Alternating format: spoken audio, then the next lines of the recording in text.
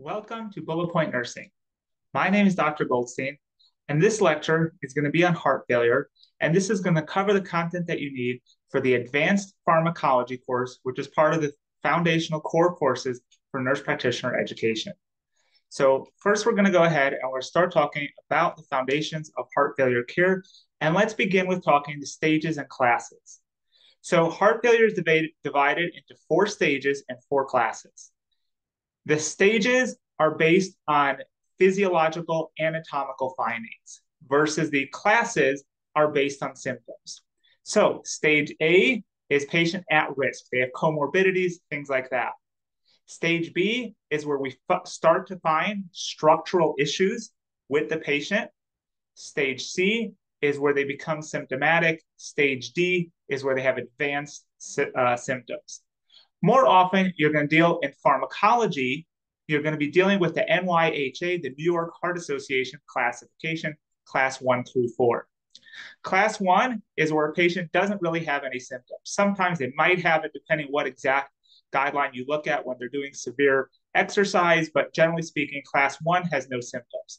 Class 2 is where they begin to have symptoms with mild to moderate activity. Class 3 is where basic activity, such as going to check the mail, is already going to cause them to have symptoms. And finally, class 4 is where they have symptoms even when they're at rest. So let's talk a little bit about the diagnosis of heart failure, and then we're going to jump into the pharmacology. Heart failure, obviously, this is a very significant diagnosis. I believe it has something like roughly a 50% 5-year mortality rate, and that's been improving. But with the invention or with the distribution of LVADs and obviously heart transplants, so that those numbers are improving, but that's still a really significant mortality.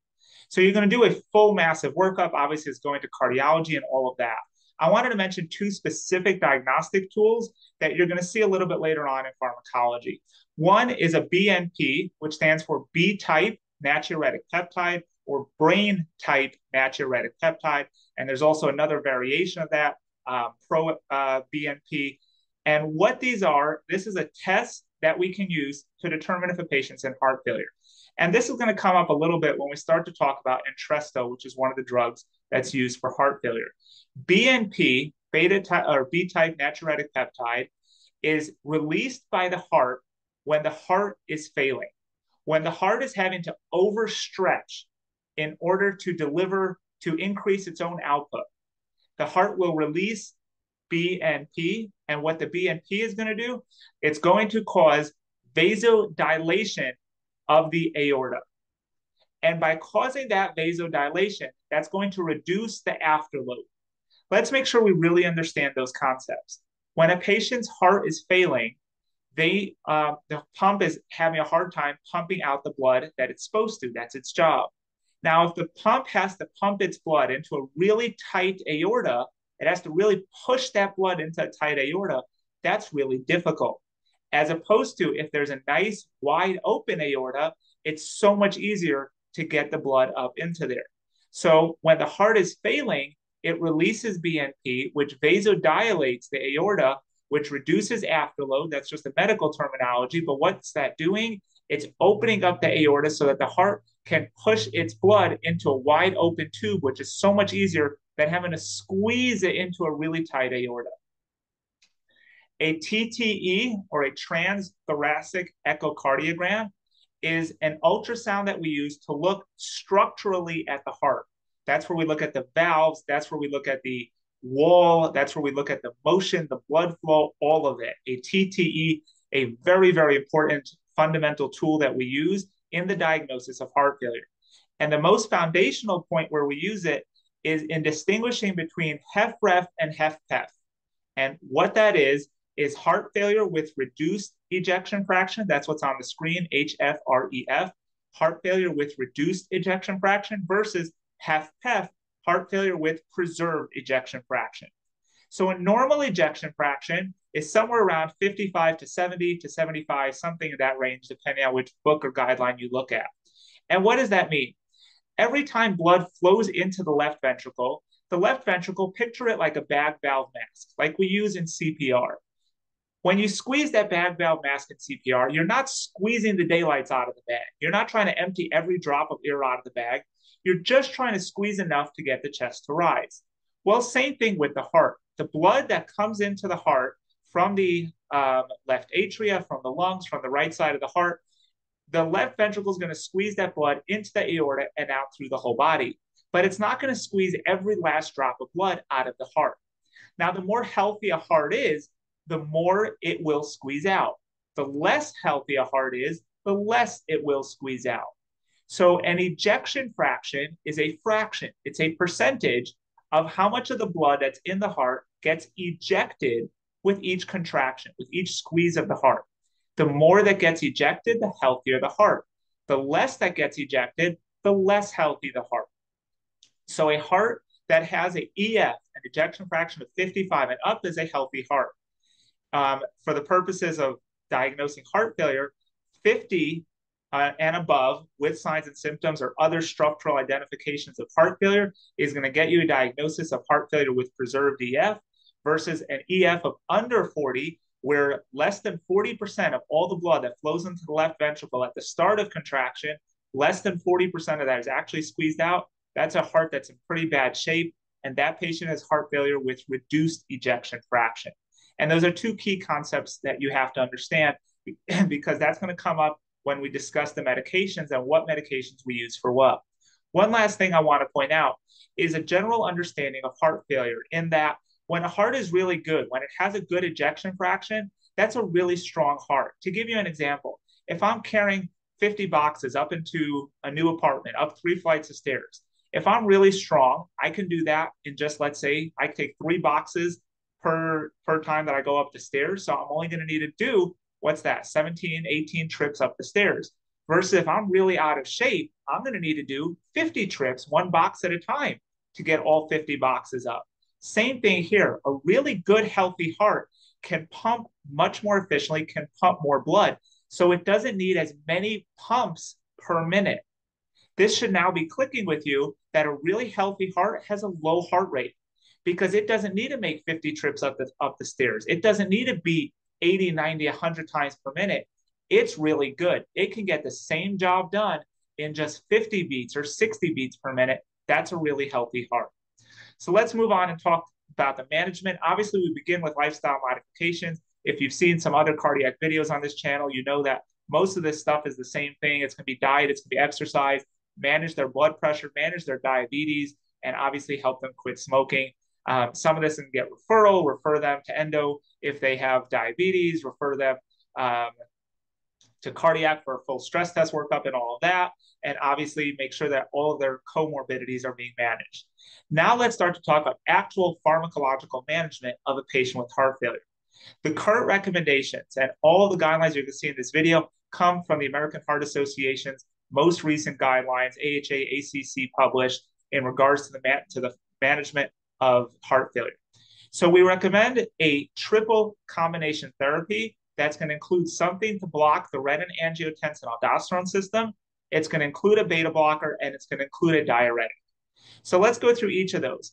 RAS, the renin-angiotensin-aldosterone system. We talk about this more extensively in the hypertension lecture. If you've watched that, we get more into it in there. But for now, let's just give the brief overview. This is a class of one of 3 different drugs that are going to block the renin-angiotensin-aldosterone system. This system causes a higher blood pressure by increasing the amount of volume we hold on to through the release of aldosterone and by vasoconstricting through the release of angiotensin 2. So, and the renin-angiotensin-aldosterone system causes our blood pressure to go up through 2 ways: by holding on to fluid, which it causes by releasing aldosterone, and through vasoconstricting, which it is resulted from angiotensin 2. So that's one class of drugs we're going to use.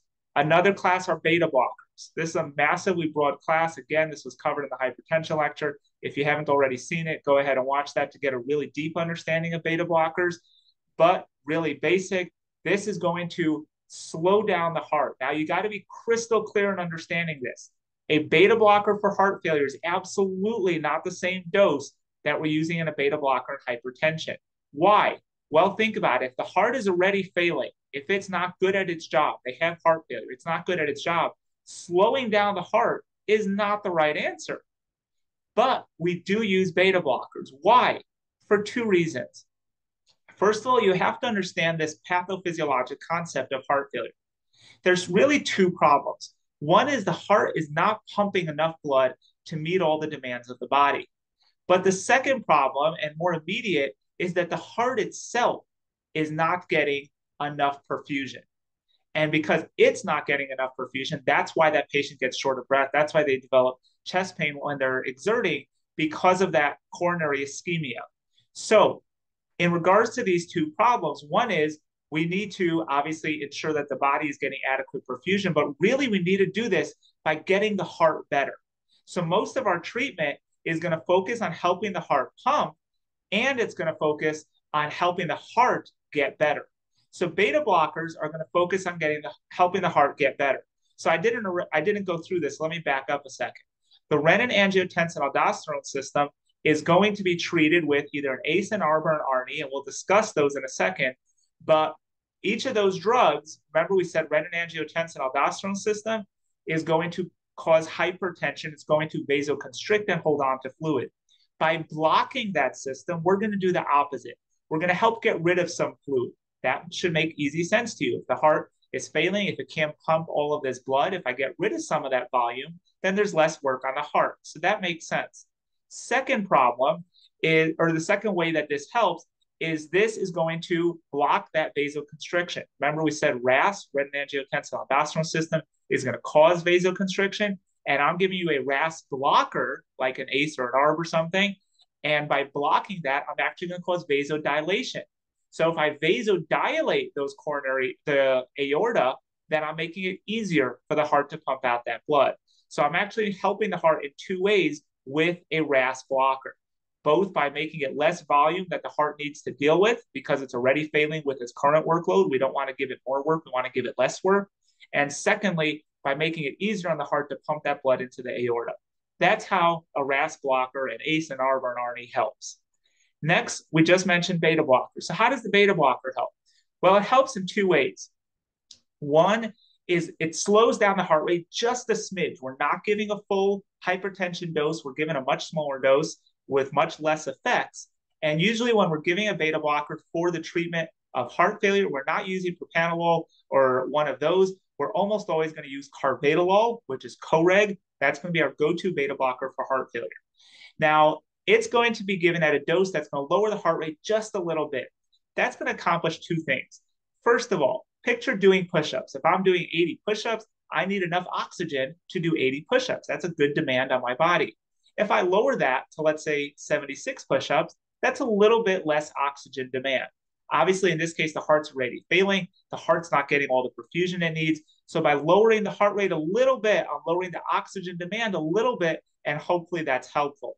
The second way the beta blocker helps is by lowering that heart rate a little bit, I get the chance for the heart to fill up a little bit more between every contraction.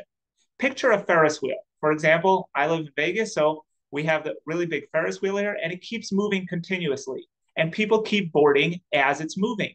If I speed it up, not as many people could get on board. And even though it's doing more rotations, it's not very efficient because not as many people were able to get on board. Same thing with the heart. By lowering the heart rate, it's not going to pump as many times, but guess what? Each pump is going to be a little bit more effective because a little bit more blood was allowed to flow into the heart between contractions. So those are the ways that beta blockers can help. Don't forget, beta blockers have a black box warning that they should not be abruptly stopped. And that makes perfect sense. If the heart has an easier time working when a beta blocker is on board, if I suddenly stop taking a beta blocker, I would have adverse cardiac events. So that's the second way we're going to help this patient pharmacologically. The third way is with a diuretic. By getting rid of some fluid, the heart is struggling to pump all the volume that it has. It's starting to possibly build up in the lungs, possibly starting to build up in the periphery. So by taking some of that volume off, it's less volume that the heart needs to deal with. Hopefully, by there being less volume there, the heart will be able to handle this reduced workload, and now it will be okay. Keep in mind, you are obviously not starting all of these at once. You would start them one at a time, usually in the order that I have it listed: the RAS blocker, the beta blocker, and then the diuretic. For a diuretic, you may see some guidelines. Instead of saying diuretic, they say mineralocorticoid receptor antagonist, which is another drug class for spironolactone. Spironolactone is a diuretic, but it's also considered in the drug class MRA, mineralocorticoid receptor antagonist. Same thing if you see it in different places. Remember, with all of these drugs, you have to put in your orders, you have to put in parameters to go ahead and start these drugs one at a time. Don't crash the patient with all of them. Let them be on it for a week or two or longer if needed, especially if they're really unhealthy, and then get them slowly up to having all of these drugs on board. Also, keep in mind, you're going to have to put parameters in there in the hospital setting to withhold it for a low blood pressure, or in the case of a beta blocker, low blood pressure or a low heart rate. So let's go ahead and look at what these drugs are. The beta blockers we already talked about. I'm not going to spend time on that again. ACEs and ARBs we already talked about again. All of that was in the hypertension lecture. So I'm going to move on to the drugs that we haven't seen yet. The first one is going to be an ARNI, ARNI, and that stands for angiotensin receptor neoprilysin inhibitor. So an ARNI, what these drugs do is it's two parts. It's sacubitril and valsartan. There's only one FDA approved today in the United States that I'm aware of. We're filming this towards the end of 2023, and the brand name is Entresto. Entresto in many guidelines is our first line agent, especially for symptomatic heart failure. So what is it? One part of it is valsartan. Well, that's an ARB. We already talked about that. That blocks the renin-angiotensin-aldosterone system. That blocks the vasoconstriction, giving us vasodilation, helping the heart pump its blood into the aorta a little bit easier. Plus, it does a little bit of blocking aldosterone, so it blocks holding onto fluid, helping it get rid of fluid, again, making the job of the heart easier. First, I'll keep in mind, know everything about an ARB, because any ARB question is fair game when it comes to asking about Entresto sacubitril valsartan, because it literally has an ARB in it. So let me spend a second and talk about what sacubitril is. Well, sacubitril is actually something that protects BNP. We talked about BNP earlier, beta type natriuretic peptide. We said the heart releases it and it causes vasodilation. Well, sacubitril blocks the body from getting rid of BNP. By blocking the body from getting rid of BNP, it's a neoprilysin inhibitor. NI is neoprilysin inhibitor. It inhibits neoprilysin, and neoprilysin gets rid of that natriuretic peptide, that BNP. That BNP, remember from the beginning, is helpful. It dilates the blood vessels, making the job of the heart easier. And this will go ahead and allow the heart an easier time to pump blood by blocking the body from getting rid of BNP, because BNP is actually helpful. When a patient is diagnosed with heart failure, if they're already previously on an ACE or an ARB, like many millions of Americans are, but now they're diagnosed with heart failure and you want to switch them to Entresto, make sure you allow 36 hours between doses from when they last took an ACE or an ARB before they go ahead and switch it over to here. One more thing I want to keep in mind is that, actually, we'll talk about this in just a little bit when we get to vasodilators, about how we're talking now about how reducing the afterload, the constriction in the aorta, we're talking about how that helps. But when we get to vasodilators, I'm also going to talk about how reducing the preload helps as well. The next drug that we have here on our primary medication list, remember we had the RAS antagonist, so we already learned ACEs and ARBs, and now I just covered the ARNI. We already learned beta blockers in the past, and now I'm going to cover the diuretic. So the full lecture on diuretics will be part of nephrology, but let's focus on just this one drug, because this is probably the most common diuretic that we use in patients with heart failure. So spironolactone, you may see this considered a diuretic. You may see this considered an MRA, mineralocorticoid receptor antagonist. You may see this called an aldosterone antagonist, and you may see this called a potassium-sparing diuretic. All of these would be referring to spironolactone. So this drug is a new drug that we haven't discussed yet. It's indicated for ascites. It's indicated, and this is going to be ascites edema that's related to liver failure. And it's also going to be used for heart failure with reduced EF, as well as for hypertension. Now, it does have some other uses. It's also used off-label to help acne and hair loss in women. It's used to help hirsutism. and it's used off-label for HFpEF, where they still have preserved EF, and it's also used off-label for transgender females, that's male, born biologically males. So all of these are the different indications for spironolactone. Obviously, today we're talking about reduced EF. This drug is a aldosterone antagonist. If you remember from when we discussed the renin-angiotensin-aldosterone system, aldosterone is a hormone, and what it does is it gets the body to hold on to sodium and chloride, and by holding on to sodium and chloride, the body holds on to fluid. So it makes us hold on to fluid. Obviously, we don't want that. In the case of heart failure, we want less fluid. So we're going to go ahead and give an aldosterone blocker, an aldosterone antagonist, to help the body get rid of some of this fluid. This medication is going to work by blocking aldosterone, but it does have a whole number of different things that it can mess with. So in a patient that is put on this, you have to monitor their sodium, their potassium, their uric acid, glucose. The whole list that I have on the screen are all monitoring considerations that you're going to have when putting a patient on this. The most important out of all of these by far is the potassium that you need to watch. Also consider if the patient's on any other drugs, such as an ACE or an ARB, that can cause some hyperkalemia. This can definitely cause hyperkalemia, and the two together, you got to pay attention and watch out. Yes, they are recommended to be together. Yes, I did just say that together they can cause hyperkalemia. Just keep an eye on it, closely monitor it, especially when you're first starting off treatment to make sure there's no issues there. Another issue that can occur is gynecomastia, which is breast development in males. So when we're giving it to a male patient, we're going to monitor for that as well. Spironolactone is not generally recommended in pregnancy. We do have safer diuretics for the use in pregnancy. So that covers all the primary medications, those triple combination of a beta blocker, of a RAS antagonist, and a diuretic that we're going to give. That's the primary foundations of symptomatic heart failure treatment. Now let's move on to a few more things that are in the guidelines. The SGLT2 inhibitors, and I apologize, I just noticed that's wrong on the top of the slide. The second time it says it is correct. SGLT2 inhibitors. So these medications are actually used for diabetes, and recently they got approved for heart failure as well. I say recently, it's not that recent. The first one of these that got approved for heart failure was over 5 years ago. But these medications have now actually made their way into the official AHA-ACC guidelines, and Up to Date uses this straight in their recommendation right along with the other three medications that we already mentioned. So what are these medications? Well, SGLT2 is responsible for having the kidneys hold on to the vast majority of the glucose that makes its way through the nephron. 90% of all the glucose that makes its way through the nephron is retained in the body by SGLT2.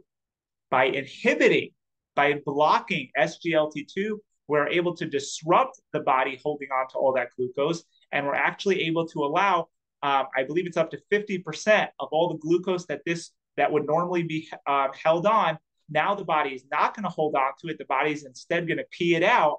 So we're going to reduce our overall glucose level. The really short answer is it increases urinary glucose excretion, thereby lowering your serum blood glucose level. I just gave you the APRN, a little bit longer version as well. What drugs are we talking about? The generic names are pretty hard to say. I'm going to play it safe and stick to the brand names that I'm sure we've all seen in commercials: Farxiga, Jardiance, Invokana. These are the three, and I believe there's a fourth today that's actually on the market as well, but these are the three primary SGLT2 inhibitors. And I believe all three of them now are approved for heart failure. If not all three, then for sure 2 out of the 3 are approved for heart failure. These are also used off-label for chronic kidney disease. We're not going to discuss that today.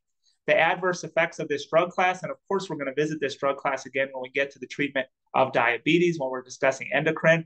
The adverse effects: acute kidney injury, fractures, hypovolemia, GU infections, by far most common a UTI, and it can also cause DKA. This medication does have an increased risk of resulting in lower limb amputation, so you're going to want to make sure you have a good assessment on your patient before you go ahead and start that. Right now, it's not recommended in pregnancy. It doesn't specifically say that it's contraindicated, but it does say that it's not recommended in pregnancy. So this medication, even though, before you get confused, this is 100% a diabetes medication, that's what it's labeled for, it is actually also labeled as officially used for heart failure. And like I said, it's right there in the AHA guidelines, and Up to Date considers it right up there with the other 3 medications in terms of recommendation for pharmacological treatment of symptomatic heart failure. We know that this is a diabetes medication, but it has been clinically shown to reduce mortality in heart failure patients. Next, we have cardiac glycosides, and the drug that we're talking about here is digoxin. If you hear digitalis, digitalis is the ingredient that digoxin is produced from. So how does digoxin work? Well, digoxin actually has two mechanisms of action because it's used for two different things. It's used for heart failure, specifically HFrEF, heart failure with reduced EF, and it's used for dysrhythmias. When it's used for dysrhythmias, its mechanism of action is that it slows conduction through the AV node. We know that dysrhythmias, we haven't covered it yet, but you know this already from the RN level. Dysrhythmias is where the patient's heart is beating abnormally because of abnormal electrical conduction through the heart. Well, the AV node is meant to slow things down to prevent abnormal rhythms. Please note, I'm not sure how familiar you are with ECGs, but this drug works by slowing conduction through the AV node. The only way this drug works is if the abnormal impulse is coming from above the AV node, meaning a supraventricular rhythm, not a ventricular rhythm. It has to be a superior to a supraventricular rhythm, such as AFib or A-flutter. And AFib and A-flutter are by far the two most common dysrhythmias that digoxin is used for. Like I started saying, the other thing that digoxin is used for is heart failure with reduced EF. And in that case, its mechanism of action is that it has a positive inotropic effect. Hopefully you remember what that means from basic nursing school. It's where the heart beats harder and stronger. Now, what causes that? The end result of how that's caused is by the digoxin causing an increased force in the rush of calcium into the cells. We know that when the cell contracts, the primary, the component of that has the biggest impact on how forceful the movement is, whether it's any muscle movement, but today we're talking about the heart. We know that calcium is most important in that. And by manipulating the sodium, it is able to have an effect on the calcium. I know I said sodium there, don't get confused. By manipulating the sodium, it has an effect on the calcium, and it makes the calcium rush in across the membranes much more powerfully, thereby resulting in a more powerful contraction of the heart, thereby having that positive inotropic effect. Another term for that is increased contractility, where the heart beats stronger. Now, as you can imagine, in a patient with heart failure, where the heart is not doing a good job, remember that ejection fraction is pretty poor. They're not getting a lot of that blood out that's in there. They're just sort of half blanking it. They're not really squeezing hard. This gives it a kick in the pants. It gets the heart to really squeeze harder to get that increased cardiac output, which is hopefully going to help the patient with heart failure. So those are the two mechanisms of actions that it has, and that correlates directly to the two different indications that we use digoxin for. Digoxin can be started with a slow or rapid strategy. This, you probably didn't learn this much at the RN level. However, really quick here, slow is where we're giving it orally. We usually start them off on a low dose, let's say for 7 to 14 days, and then we slowly increase their dose up until we get the positive effects that we want to treat their heart failure. A rapid strategy, most of the time, is where we're initiating it IV. This is always obviously in the hospital setting, and this is mostly where we're doing it to treat a dysrhythmia. And like I said, the two most common dysrhythmias by far that digoxin is used for is AFib and A-flutter. This medication does have a large number of adverse effects, which is why its usage has gone down and down and down over the last many years as we've come up with more drugs and probably better drugs for the treatment of heart failure and dysrhythmias. But this is still in the guidelines. So again, slow is where we're usually doing it orally, usually start off slow and increase it over a week or two before we bump it up again. Rapid is where we do it IV, do it in the hospital, and that's where we're doing it for dysrhythmias. Usually in that case, we would do a loading dose and then a maintenance dose, etc., until we get them to a therapeutic level. The adverse effects, nausea and vomiting, visual disturbances. This drug is very famous and made its way into a ton of test banks about it causing halos around lights. So definitely put that one somewhere in your brain. And then bradycardia, obviously we said it slows conduction through the AV node, so that can cause bradycardia. And I know it's ironic because it's used to treat dysrhythmias, but it can also cause dysrhythmias. Finally, this drug has a narrow therapeutic range, which means that you're going to need to closely monitor and follow this patient, especially when you're starting them on it, and especially when you're changing their dosages. And finally, this drug does have a reversal agent because the digoxin toxicity can definitely be something that you see in practice, and especially if you work in cardiology. It does have a reversal agent. The reversal agent is digoxin immune fab, which is actually a monoclonal antibody, if that rings a bell, as a drug class or drug type. And we'll talk more about that in future lectures. But that is definitely something to know, that this is can be reversed if you do see a question about an overdose of cardiac glycoside or digoxin or too much effects of digitalis. Digoxin immune fab is what we have available. And finally, we have our vasodilators. Vasodilators, we talk about this in a few different sections throughout advanced pharmacology. However, right now we're going to focus on just this one. The brand name is Bidil, and the generic name is hydralazine and isosorbide dinitrate. So this is actually a combination drug of two medications in it. When we use it for heart failure, we don't use either one by itself. We use the two together. Hydralazine is also discussed in the hypertension lecture because that is used sometimes for hypertension, especially in pregnancy. However, now we're talking about heart failure, so we're going to talk about the two together, hydralazine with isosorbide dinitrate. Hydralazine causes arterial dilation. Isosorbide dinitrate causes vasodilation. So what do we get out of that? Well, from the hydralazine, we get a arterial dilation. Remember, we said that's going to reduce afterload, and that's going to increase the heart's ability to push blood out into the aorta, making the heart's job a little easier. On the other side, with isosorbide dinitrate, we're going to get some venous vasodilation. If I get venous vasodilation, then I have more space, more capacity in my venous system. Therefore, I don't have as much blood returning to the heart. So I'm going to be reducing preload. I'm going to be reducing preload by giving you a drug that causes this type of venous dilation. By reducing the preload, I'm going to reduce the workload of the heart, because if the heart has a whole ton of blood coming at it that it has to pump out, that's going to increase the workload of the heart, versus if I decrease preload by expanding the capacity of the venous system, by vasodilating the venous system, I am able to reduce the workload of the heart. Again, that's one of the two important things we said we need with heart failure. A, we needed the heart to pump better, and B, we needed to go ahead and be able to help itself and help itself heal. What is this drug used for? It's used for heart failure with reduced EF. It reduces preload and it reduces afterload. We just talked about that. This is not a first-line agent. It does have a number of side effects: hypotension, orthostatic hypotension, reflex tachycardia, all that basic stuff that you already learned in your RN pharmacology course. One thing to know about this, and not only this, but all vasodilators, you probably remember a bunch of this. Remember, nitro is also in this class, the drug that almost always gives patients a headache. You have to monitor or check the blood pressure before you order it. It has to have parameter like to withhold it below a systolic of 90. All of that stuff that you remember from RN education. Also note that vasodilators can build up a tolerance.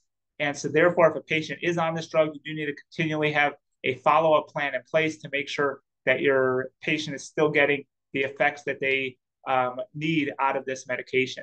There are other drugs that we use for acute decompensated heart failure. That's going to be our vasopressors like dobutamine or epinephrine. Those are not going to be discussed in this lecture. Those are going to be in a separate lecture where we discuss the drugs for shock, where we discuss the vasopressors.